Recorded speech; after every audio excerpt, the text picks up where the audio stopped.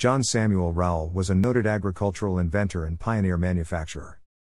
Born in Springwater, New York, and living his adult life in Beaver Dam, Wisconsin, he held more than 40 patents for farm machinery and agricultural implement improvements, including the patent on the cultivator tooth. He is the great-grandfather of Theodore H. Rowell, noted Minnesota pharmaceutical inventor, entrepreneur and founder of Rowell Laboratories, Incorporated. Rowell was obsessed with the idea of improving the old methods of soil cultivation. His inventive genius and perseverance enabled him to make his dreams become a reality and become a benefactor to mankind. John Samuel Rowell in the 1870s. At the age of 15, he went to work for his brother George Rowell in Goshen, Indiana, who owned a plow foundry and blacksmith's shop, and learned the trade of plow making. John Rowell saved his money and at the age of 18, traded his earthly possessions for plow castings, borrowed some carpenter's tools and axes, went into the timber, and by himself, chopped down the trees, hewed and scored the sills and framework, and constructed his first foundry and factory. He then began turning out cast iron plows from his new foundry. The endeavors of an 18-year-old to build a foundry created some interest in the surrounding countryside. He conducted this business for about 3 years and saved $1,500. The J.S. Rowell factory in the late 1800s. In 1855, he purchased a small building and foundry for $400 on Mill Street, later named Rowell Street, in Beaver Dam, Wisconsin, which he used to make plows to sell to the local trade. Upon purchasing, he moved his family to the small apartment upstairs. In 1860 he built and patented the first successful broad-case seeder ever put on the market. In 1861, he built a combination seeder cultivator with a slip tooth to prevent breakage when hitting rocks while cultivating, which he patented. This was to guarantee his success.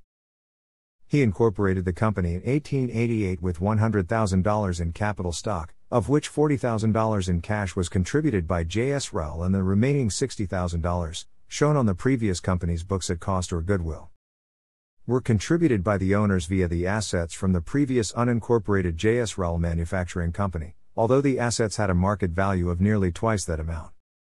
The company manufactured 26 different kinds of machines at this time.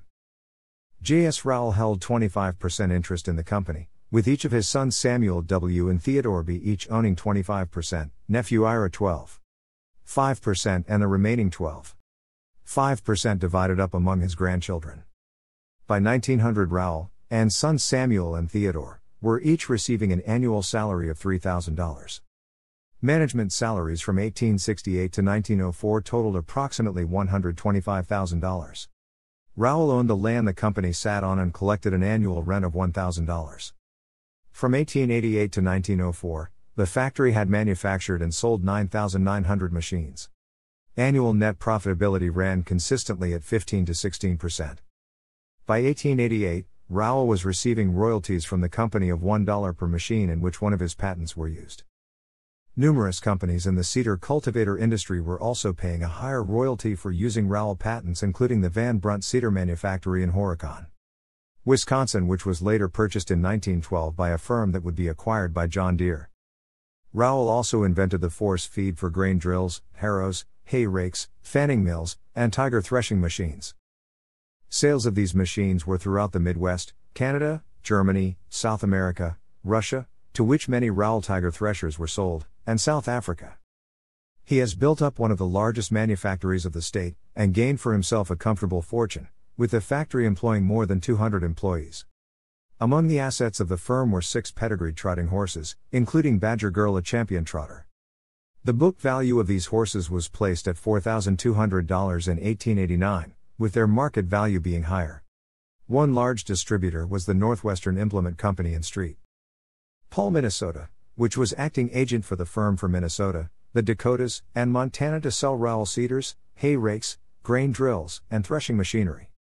Total orders accepted, shipped, and settled from this one distributor for 1887 was $72,822.47. The J.S. Rowell employees. About 1869, Rowell was vigilant in defending his patents, even fighting patent infringements all the way to the U.S. Supreme Court. In Rowell v. Lindsay, 113 U.S. 97, Rowell and his brother Ira filed with the court to restrain the infringement of reissued letters patent No. 2909, dated March 31, 1868, one of only 5 or 6 patent cases ever heard by the court. The court found that the defendants had not used every element of the Rowell patent and therefore dismissed the plaintiff's case. Rowell served as mayor of Beaver Dam for 2 terms, first in 1868 and later in 1886, and as alderman for 2 terms. He also had an unsuccessful run for the U.S. House of Representatives for Wisconsin U.S. Congressional District 2 on November 7, 1882, in which he lost by 1,801 votes to Daniel H. Sumner. The name John S. Rowell, founder and president of the J.S. Rowell Manufacturing Company, makers of the Tiger seeders and grain drills, hay rakes, and cultivators, holds a high place in the list of inventors of practical agricultural implements. Like a number of men of his time, he achieved success in the agricultural implement world with no opportunity other than those produced by his own efforts. In addition to founding the J.S. Rowell Manufacturing Company, he was also one of the 1881 incorporators and a director of the Beaver Dam Cotton Mills, as a founding incorporator and director of the Beaver Dam Malleable Iron Works, which grew to titanic proportions.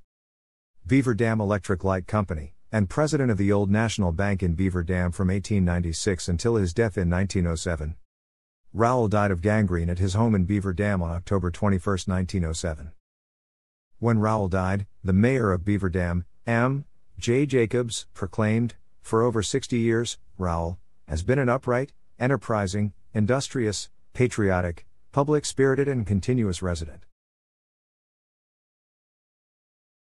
of our city and at all times prominently identified with its industrial development and business life."